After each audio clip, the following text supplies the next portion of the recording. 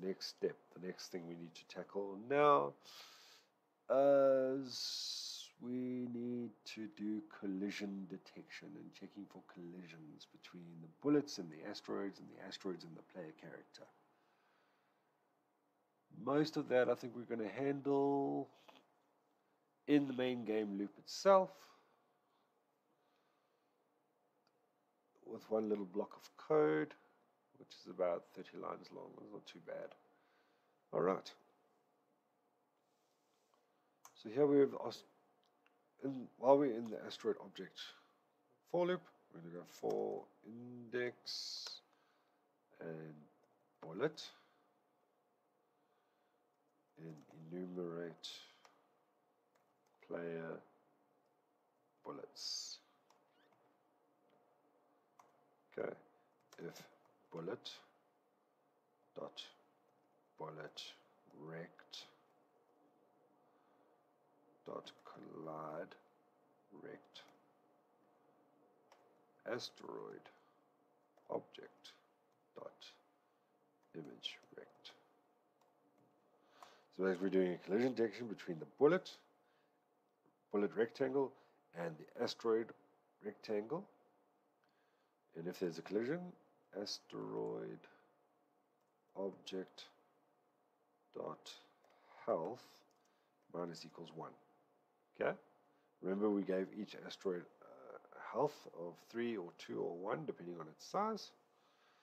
So that we deduct. So if the bullet connects with the asteroid loses one health. Right? Next thing we need to do is we need to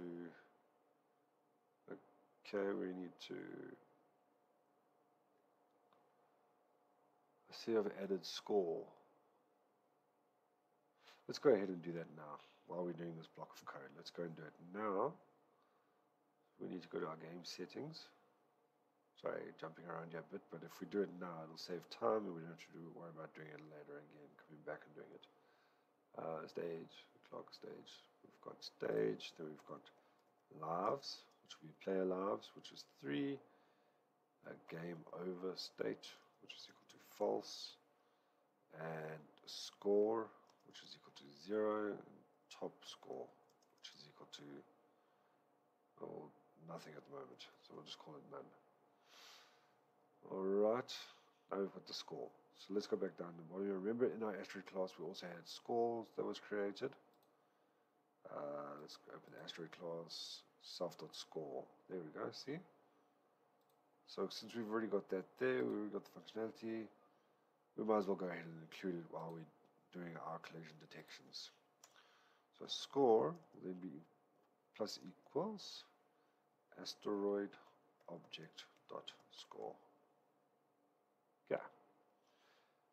Then if the asteroid object dot health is equal to 0, which means that it's dead, and if the asteroid object dot size is equal to large, if it was the large size, it needs to split into 2 medium-sized asteroids.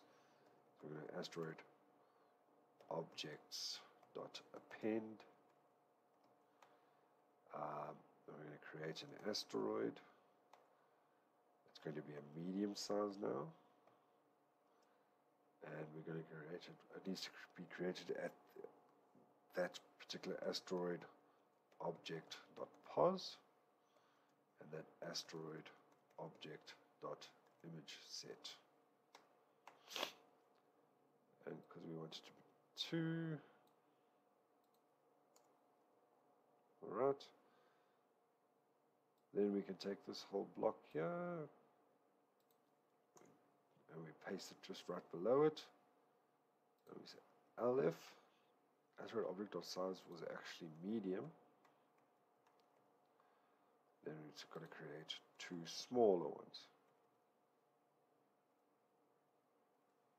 2 smaller asteroids, right? Else, it was already a small asteroid.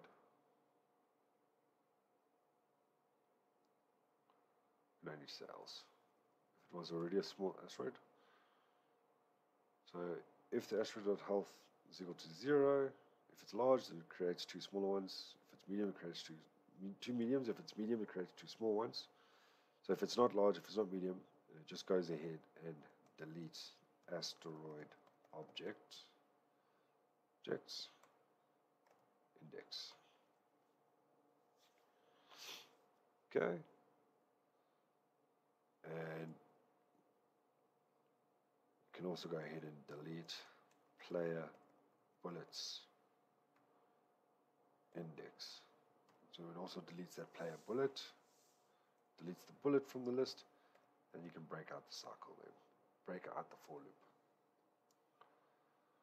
So that's now collision detection between the asteroid and the bullets. Let's go ahead and test that quickly. So there's the asteroid. If we shoot a bullet, it's 1, 2, 3. 2.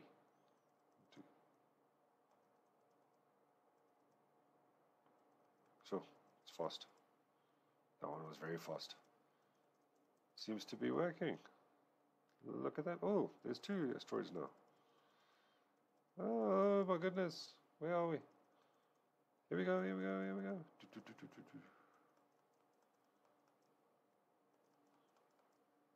Okay, now obviously we're not doing any collision detection between the spaceship and the asteroids, but we'll get there.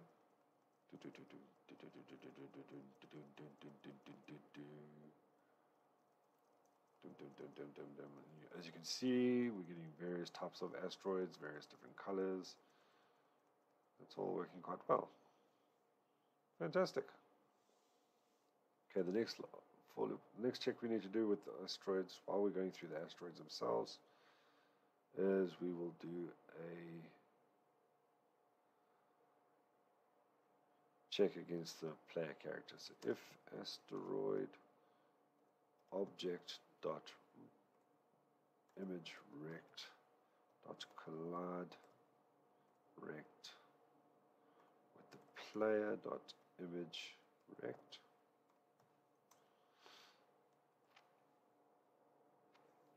well, firstly, so if the asteroid collides with the player, well, it's not a capital R. It's not a capital R. So if the player collides with the asteroid, or if the asteroid collides with the player, we're going to lose a life. And then if lives is less than or equal to 0, just to be safe, for whatever reason it goes below 0, we're going to say game over is equal to true.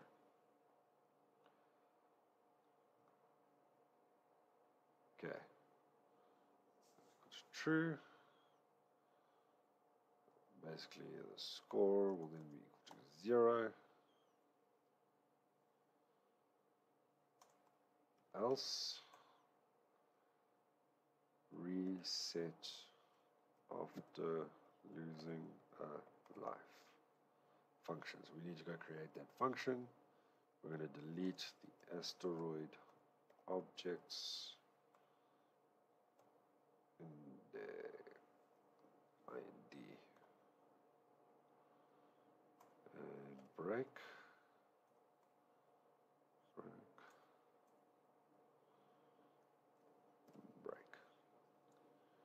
Okay, so we need to create the reset after losing a life utility function. Reset after losing a life utility. Reset after losing a life. Reset after losing a life. It's under generate asteroids. Reset after losing a life. Okay, and the notice reset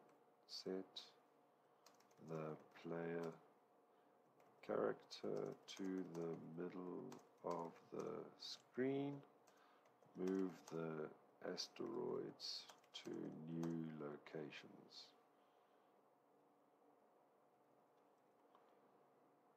Okay, and then clear the screen of bullets. Fantastic. So the first thing we need to do is we're going to go player.pos is equal to screen width divided by 2, screen height divided by 2, floor by 2. Then player.direction will be equal to vector 2, 0, minus 1. And placing north. Player.velocity will be equal to vector 2. And player bullets list dot clear. If not game over, so if the game's not game over, okay. Let's just deal with this game over function quickly because we've got it inside here. We need to actually go through with it. So under my game settings, variables, game settings variables, which is over here. We've included our game over. Okay. Game over is currently set to false. But then if we hit and lose all 3 lives, our game over then becomes true. So that means under this function, if not game over, then that means for index asteroid object in enumerate asteroid objects, right? Asteroid object dot pos will be equal to generate random location. And then we want it to wait sometimes. We're going to do pygame.time.wait 5,000 for 5 seconds.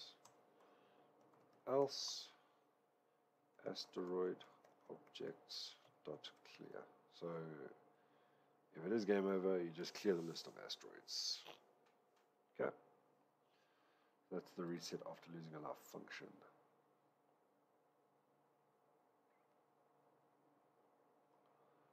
Reset after losing a life function. In my game window updating, we're going to also handle the game over variable. So if not game over, okay, then you want these for loops to run and the player.draw. Want all of that to be drawn to the screen. Alright, we go down and then, so that's the first section of the game over handling. In my main game loop, we're also going to handle the if not game over section. Over here, we're going to include if not game over. So if game over is still set to false, then we want all of this to actually take place.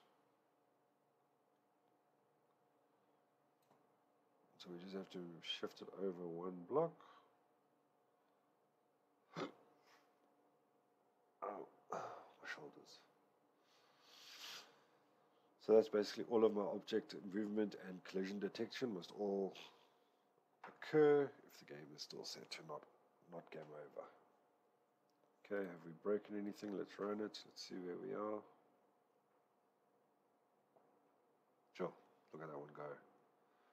Oh, that was weird.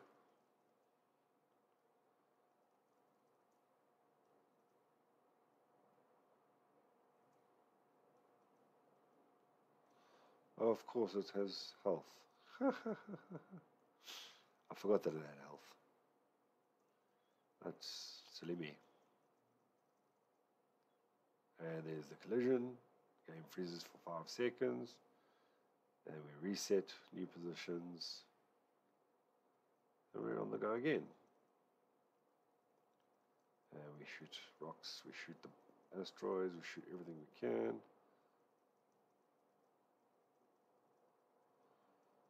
And we just want to clear the stage again quickly. I just want to hit this. Let's crash 3 times. There's life number 2 gone. Then life number 3, and everything's taken off the screen. Now we don't know what's happened, but that's what we want the screen to be cleared. Okay, that all seems to be working. The next thing we need to do, so we've got the game working, we've got the asteroids, we've got the ship moving around, the asteroids, the collision detection is there, the game over there is there.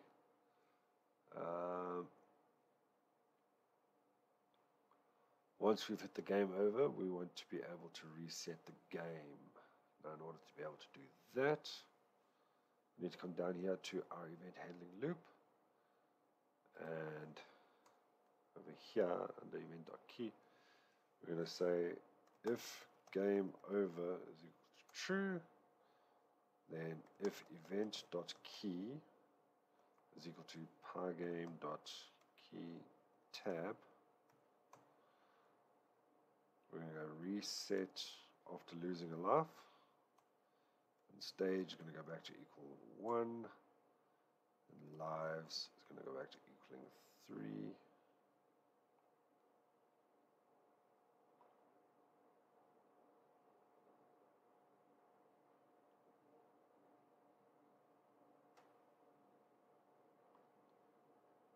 I'm going to call generate asteroids, and game over will be equal to false.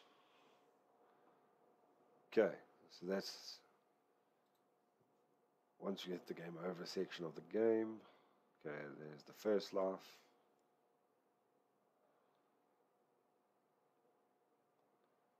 Second life.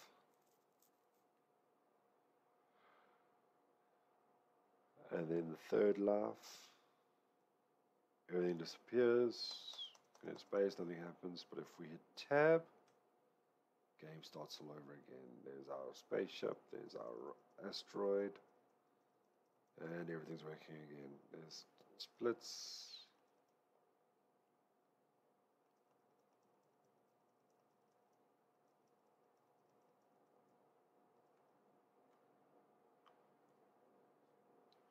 Right, fantastic. That seems to be working.